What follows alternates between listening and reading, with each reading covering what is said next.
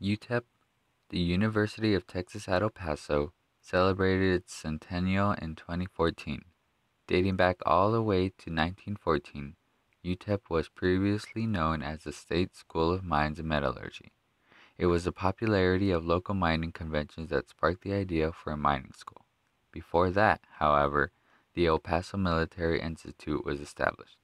Enrollment would soon decline due to the revolution in Mexico, and the Military Institute's land was handed over to the University of Texas Board of Regents under Senate Bill 183. The State School of Mines and Metallurgy was under the supervision of Dean Worrell. A fire at the original location on Fort Bliss forced the relocation of the School of Mines to a 22-acre lot on the foot of the mountains overlooking downtown El Paso. It was here where the unique Bhutanese architecture was first implemented. Old Main, Graham, and Quinn Halls are among the first buildings constructed.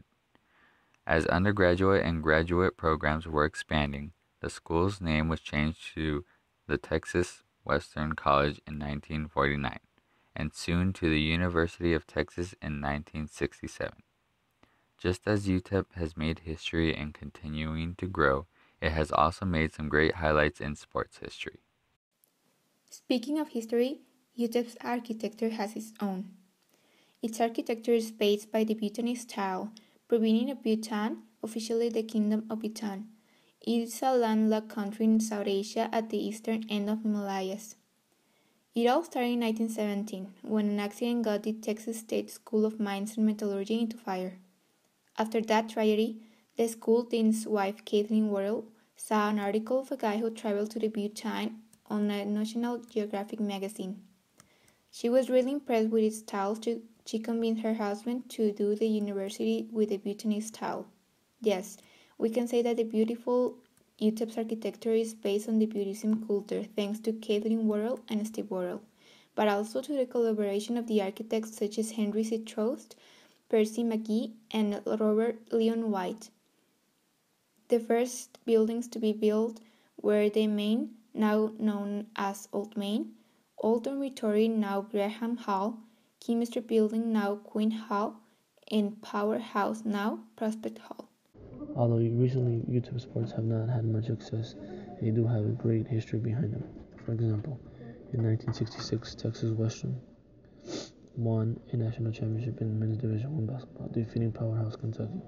This was a great accomplishment not just because they won, but it was the first time that 5 African Americans all played at the same time, helping break the black barrier in Division I sports.